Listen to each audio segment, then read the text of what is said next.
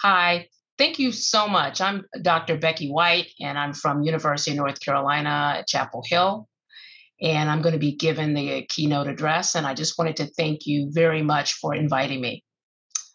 A little bit about me. I'm an infectious disease physician. I'm an active clinician. And like a lot of infectious disease physicians during this past year and a half, I've been more active clinically than I ever have had, it feels like, since residency, given the coronavirus epidemic. But I also and I'm an academic researcher, and I also provide on-site care in the North Carolina State prison system, and I've done this for about 25 years. And my entire academic career has been caring for underserved HIV populations in the South. And I also I'm an African American female Southerner. So I think I bring a unique perspective given all of these different aspects of who I am. And hopefully, given that, I can try to integrate and synthesize a lot of the information from my perspective. So, the objectives of this presentation are to number one, describe challenges for minorities to engage in healthcare in the United States. I also want to describe ways that providers can better serve minority populations. I also want to describe individual and systemic interventions that can help minorities successfully engage in HIV care. I think, given all of the issues and the events that have affected African Americans, I want to focus on African Americans for this presentation. And I think for for everyone, but especially African Americans, this has been a really rough couple of years. And you can see in this slide George Floyd, um, the Black Lives Matter movement, and of course, the current COVID-19 epidemic. So, first, I want to talk about ending the HIV epidemic.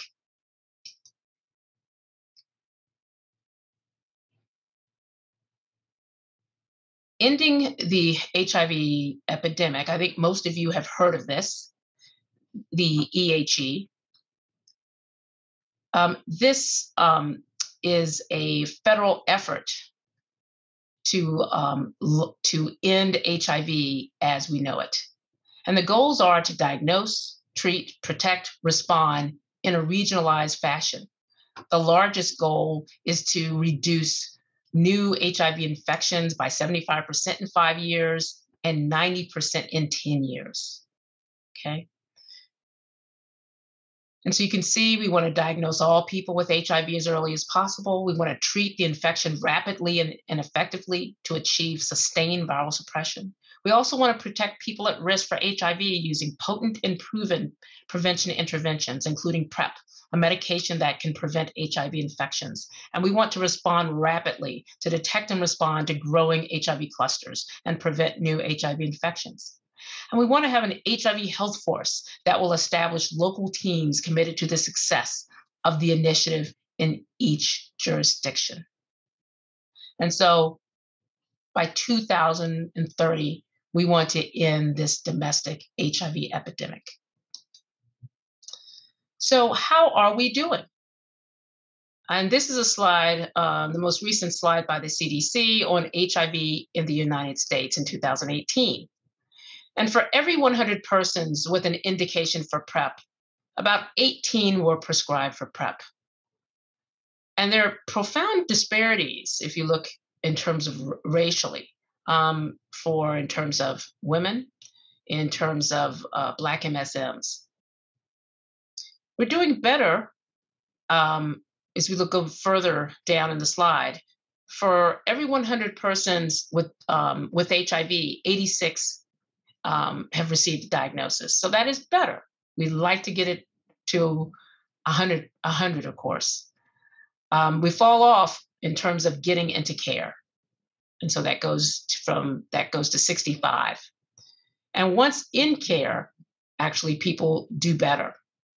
It says 50 were retained in care and 56 were virally suppressed. But if you look at the people that are actually in care, these numbers are a lot better, and a lot of these numbers reflect people who are out of care.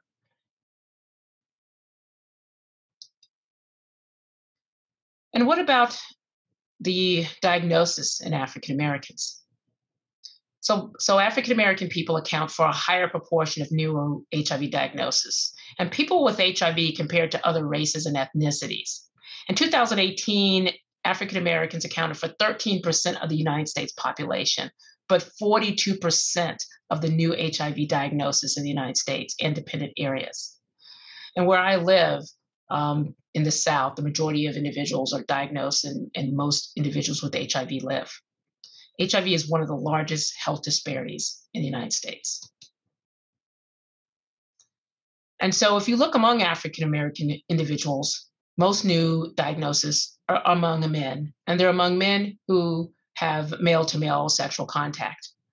Heterosexual contact would be number two, injection drug use, and then combined.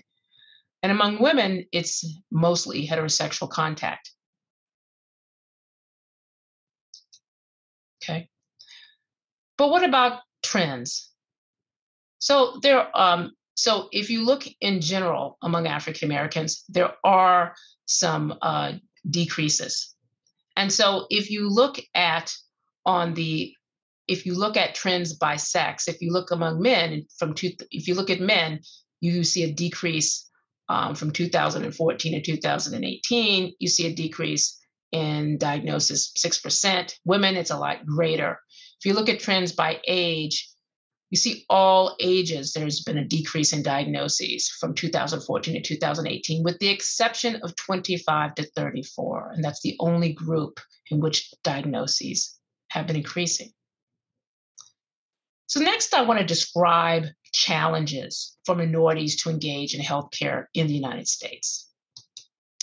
And so what I did is I reviewed the literature, and I thought about what I've seen over the past 25 years and even longer, because before that I was in my training. And there are many ways you can actually classify these challenges and many frameworks. And so I decided to use more of an ecological framework: policy, community, practice, provider, and patient. And so if we look at policy challenges for African Americans to engage in HIV care, lack of health insurance is huge. And especially if you're talking about states without Medicaid expansion. Okay, it's very challenging. And where I am in North Carolina, in the South, it's a very, very challenging. Also, African Americans, male and female, are disproportionately impacted by the criminal justice system. And these are the individuals that I see, whether it's incarceration in jail, prison, on parole, probation, or community corrections, which are really probably a very growing area. And so, by these individuals impacted by the criminal justice system, and part of it, when they are released, they still have a lot of challenges integrating into the community. And there are a lot of laws that bar them from employment, from certain living places where they live. So these are challenges. In the community which African Americans live, we often have a lack of resources to really help us engage in the care. And for many of us who are diagnosed with HIV, there's a lot of social stigma to not only just HIV, but the testing itself, homophobia, transphobia. And some communities really have a challenge in terms of social capital, especially communities that have really been impoverished.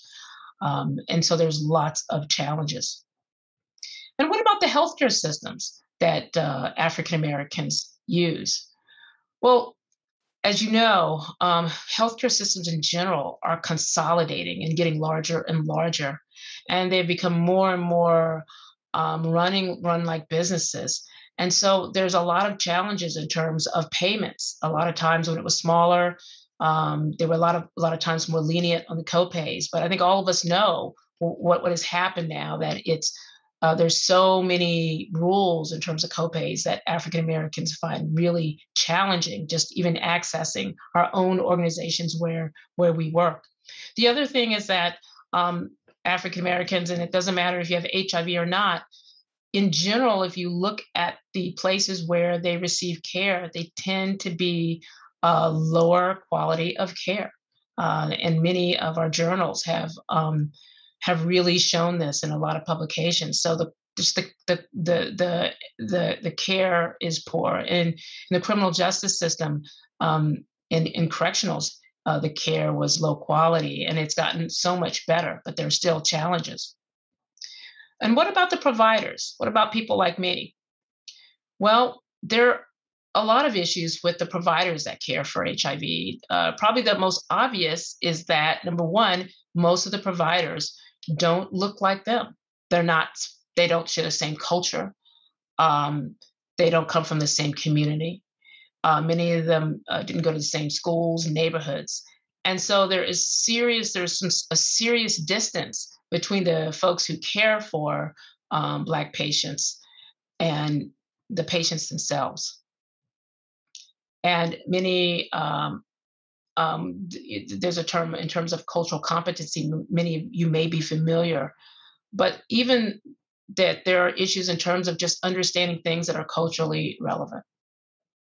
And then the patients themselves, which we won't really talk much about in terms of the patients themselves, but patients themselves have a lot of challenges. Their health behaviors, attitudes, beliefs, knowledge have a lot of comorbidities. And of course, employment, health insurance, and a profound lack of trust, and not just in the healthcare system, but really in this country. There was a very important Institute of Medicine um, proceedings, and it was called Unequal Treatment, Confronting Racial and Ethnic Disparities in Healthcare. And it's really good. And they actually had quite a bit on HIV. And they actually had some recommendations and at the time. And these recommendations included that we needed to utilize data and to determine the disparities in terms of race and ethnicity. We need to use evidence-based guidelines and quality improvement. We need to increase proportion of underrepresented minorities in healthcare workforce. We need to integrate cross-cultural education into the training of all healthcare professionals. And we need to conduct further research to identify sources of disparities and promising interventions. And so when I looked at that, I said, these are the same things now I'm hearing again. And I wonder if any of those recommendations have been fully implemented. So, what are ways that providers can better serve minority populations? And again, I'm going to be focusing on Black populations at this point. This is the stock picture that you see on diversity. And I've called this is the picture of diverse models. I don't know where they all work, but I would like to work there. They seem very happy. They certainly look good.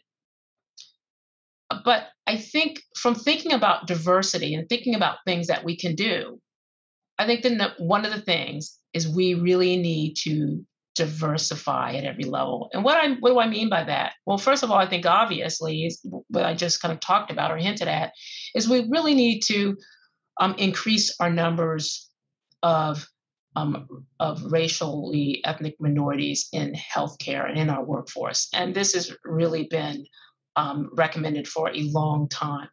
And I think that most people understand if you're a patient, having individuals who look like you, who share the same culture, is extremely important. And there's evidence that communication is better, and then there's evidence that the quality of the communication, and of course trust. Again, I'm not trying to say that if you're not of the same race, you can't provide good quality of care, because you can, and I get good quality of care from my doctors, who many are not my same race or gender. But I do think we need to make the effort to increase the diversity. The other thing I think it's important to do is to diversify the leadership. And I don't hear this enough. And I mean leadership in a very broad way. We know that where we work, there's office staff, nursing assistants, managers, nurses, physicians, social workers. And all of these individuals, um, who are individuals of color, often African Americans, really need to feel that they have a path to leadership and a path for advancement. Because if they are really engaged in terms of the decision making, I think we can better serve our community. So, how do we do this? Um, Baby boomers. I'm a member of Generation X, but to our baby boomers who've done such a great job, you're my teachers, you're my mentors, you continue to help me, but you've really been in leadership for a long time. And I think it'd be great if many of you would step down or at least decrease the number of jobs. I have colleagues who are baby boomers who have 15 leadership jobs or 10 leadership jobs. And I can say at least in academia, we see this all the time. And so I think that we really need to diversify the leadership.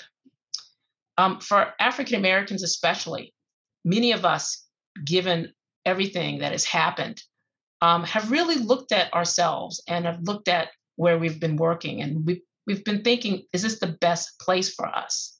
Is this where we really should be, given all of the challenges? And I think we should really think about that. And I think we ourselves should demand better for ourselves. And we should, if we're not being offered leadership jobs or whatever jobs that you feel that you should have, we need to step up. And if we're not getting what we need to look at other places. And I think this is something very important. And I don't think we need to be perfect. I think that's another thing. And women have the same issue where they think they have to be perfect. And I think that experiences make you better. And so I think that African Americans, we need to step up.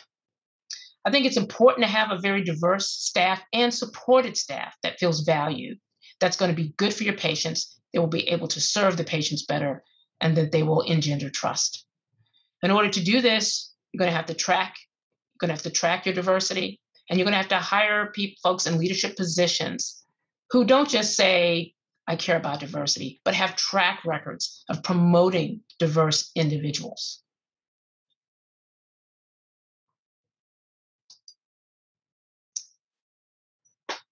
The second thing that I think that we need to do as providers is we need to increase testing. And testing, and I think a lot of us have thought about testing given this coronavirus epidemic, and there are some parallels. First of all, testing should be easy. And we know now that we have recommendations by all the major guidelines, CDC, United States Preventive Task Force, recommend routine testing. But it doesn't happen enough, and it doesn't happen often enough. So if we increase HIV screening, we're going to increase identification. We're going to normalize testing. We're going to reduce stigma. And this is going to benefit our patients. It's going to get them into the healthcare system earlier. We're going to be able to reach our goals of ending the epidemic. But how do you do it? Well, I think that in people on your panel discussion, and I've seen some of your other speakers, they've actually done research on this, and I have as well. And first of all, to make these things happen, you need to automate it, and you have to have reminders. You have to have systems in place. It's not enough to tell providers they need to test. And providers, when I say need to test, I mean everywhere, beyond primary care, emergency rooms, mobile testing sites, et cetera. But you often have to nudge providers. And so, for example, if you want to get people tested for coronavirus, instead of making them call on the phone, stay on the internet forever, is to actually send them an appointment and schedule the appointment in advance. And so that's the term would be for HIV screening would be opt-out screening, where you're going to be tested unless you tell us that you don't want to have testing. I don't think it's good to just put it on the doctor it has to be part of the system. And interventions that have done these have really increased testing. Third, I think we need to have community partnerships. And the term, I've always heard community engagement. I've not really known what it means. To me, it's just at the when I first heard it, I had a vague understanding. But I have now been reaching out in the community, mainly because a lot of our patients I see in the prison system, they do very well in the prison system, but when they leave, they don't do well.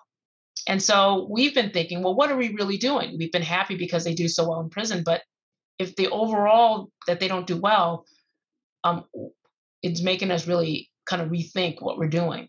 And so we've really been reaching out to the community and really working with them on what ideas that they have and what do they think things would work. And I just recently, with a proposal I'm working on now, had a great meeting with someone from the community.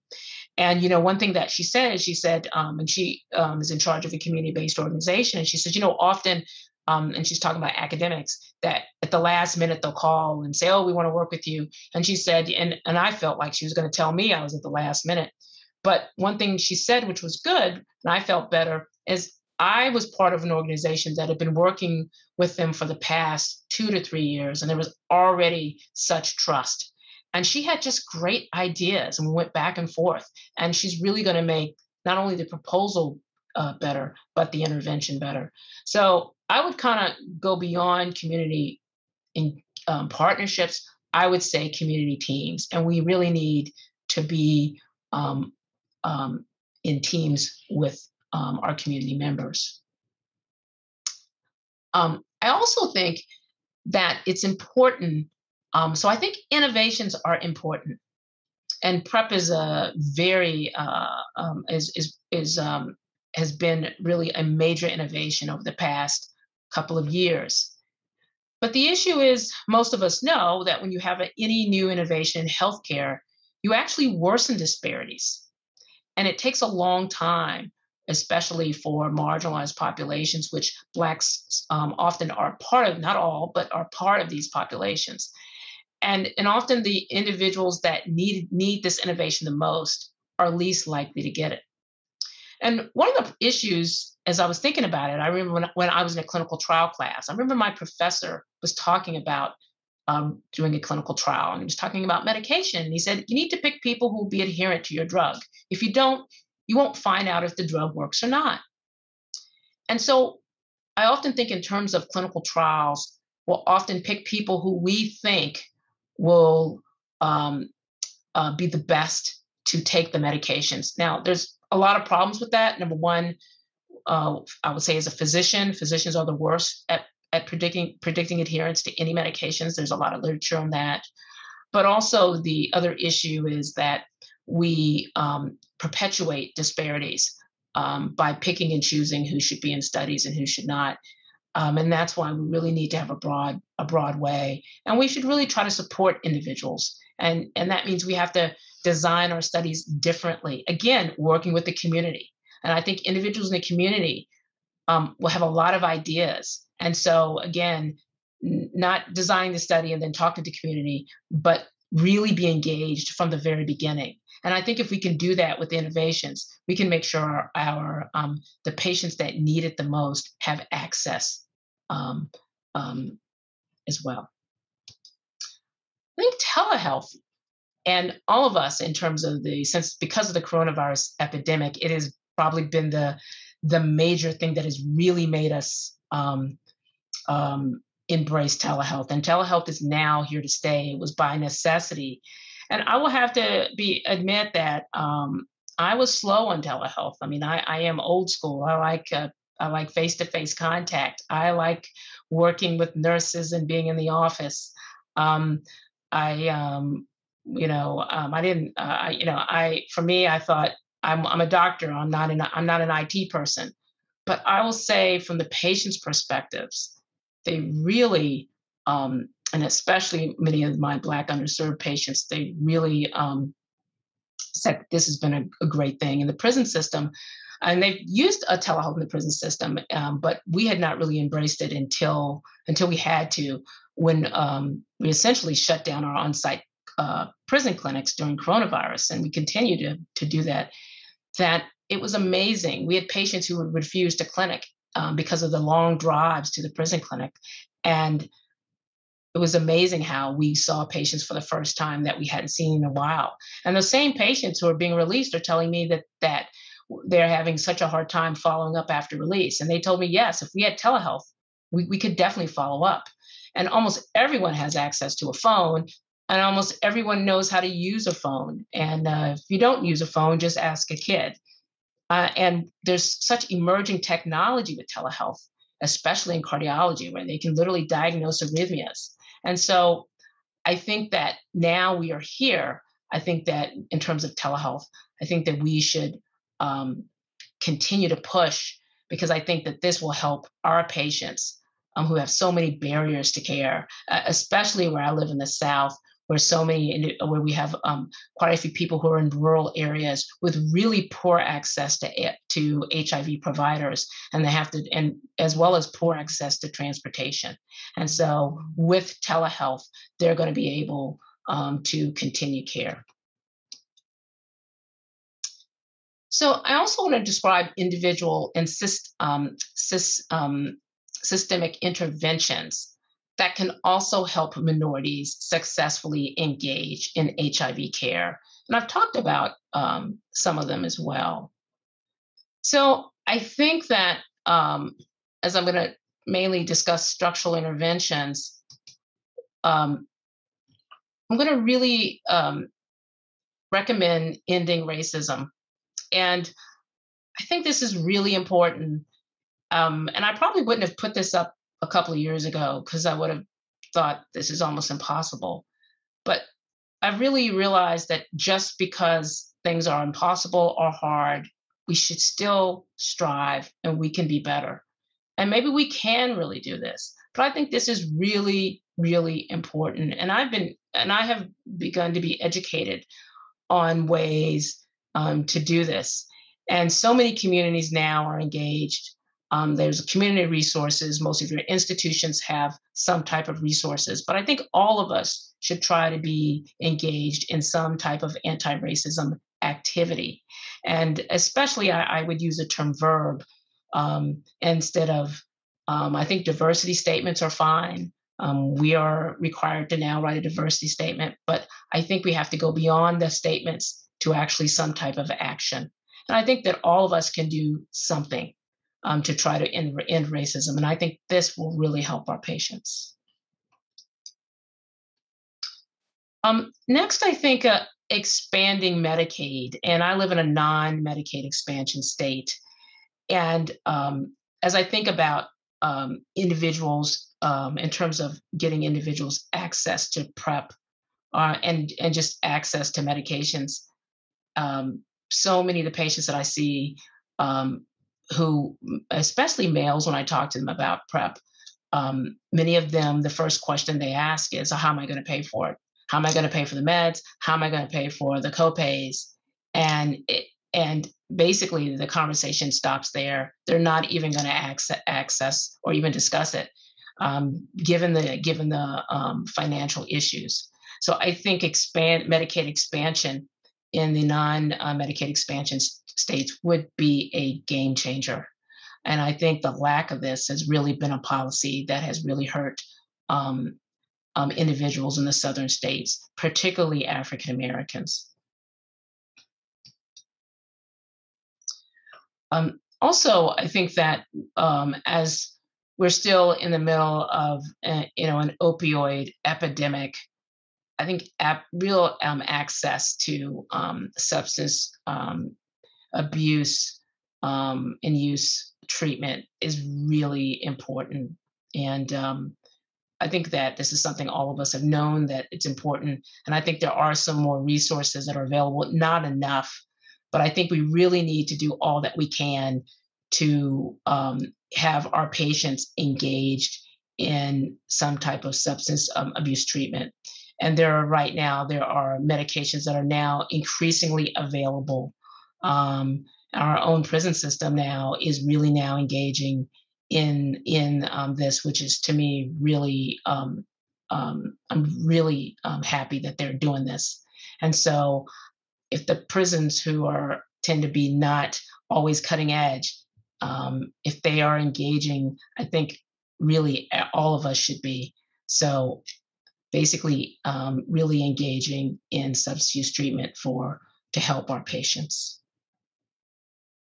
Um, Again, just to discuss diversity, I think again it's very important and increasing our workforce.